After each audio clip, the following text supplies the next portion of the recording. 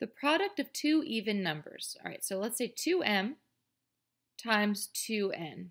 That gives us 4 times mn. We've already gone over the fact that two integers multiplied together is an integer. So this is just some random integer at this point, times 4. Well, 4 is just 2 times 2 times some random integer. Let's call it x. So we have an integer.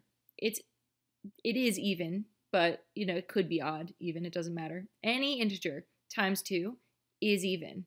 Now that means that this is an even integer times 2, still an even integer. The answer is B. Multiplication is just repeated addition. If you add an even number of times, then the sum will always be even. So there's another explanation.